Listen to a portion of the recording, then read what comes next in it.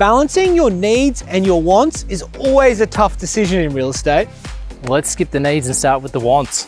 Who wouldn't want a private cul-de-sac position with impressive elevated facade?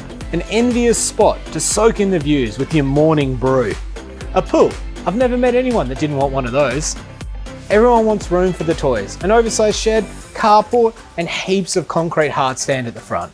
A big yard, landscape, and a great spot for the kids to run around. And once again, who wouldn't want an amazing deck to entertain? Okay, so the wants are covered, but let's talk about all your needs. 4 comfortable bedrooms, a good sized kitchen, living and dining with an essential view of the pool, a second living for that separation, attached double car garage, and a second bathroom for the guests.